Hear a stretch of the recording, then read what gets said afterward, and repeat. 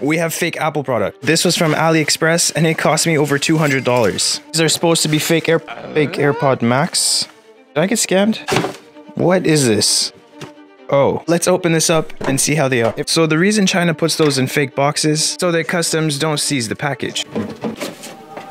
These actually look really good. Comes with the case, some instructions and stickers, and the charger. Mesh actually feels like it's high quality. Let's take it out of its case. What the f?